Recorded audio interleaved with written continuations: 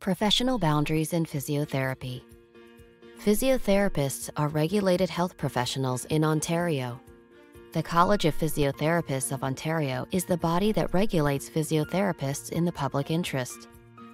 The college works to ensure patients receive safe and quality treatment. Your relationship with your physiotherapist is important because it's based on mutual trust and respect.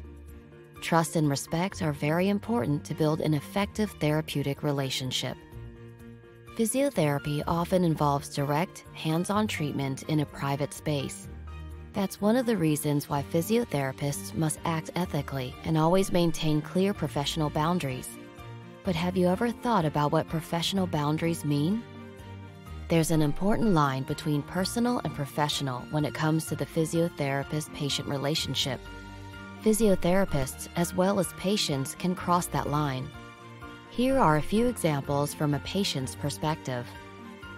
Maintaining professional boundaries means your physiotherapist will discuss your needs and treatment instead of disclosing intimate personal details. For example, if they invite you to a professional event at their clinic, it's okay because they're not inviting you out to personally socialize. Acting as a professional, physiotherapists often touch their patients with therapeutic goals in mind, rather than friendly or social physical contact.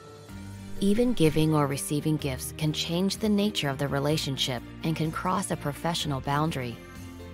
In fact, some boundaries are the law in Ontario. Physiotherapists can't treat their romantic partner or spouse, and they can't have a romantic or sexual relationship with a patient. The law considers this sexual abuse. In Ontario, a physiotherapist cannot start a romantic or sexual relationship with a former patient for at least 1 year. If you have questions or concerns about professional boundaries or treatment by a physiotherapist, please contact the College of Physiotherapists of Ontario. We're here to help. Visit collegept.org or email advice@collegept.org.